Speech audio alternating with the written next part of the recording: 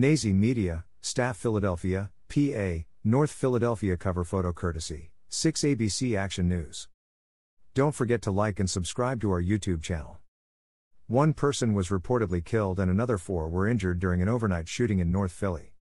A report from NBC 10 Philly said the incident happened at 8th and Russell Streets at around 1 a.m. on Monday morning. Photo, Philadelphia Inquirer. The report gave no word on the conditions of the surviving victims. Multiple shell casing were reportedly found at the scene. There was no word on a possible motive for the shooting. No suspects have been named and no arrests have been made at this time.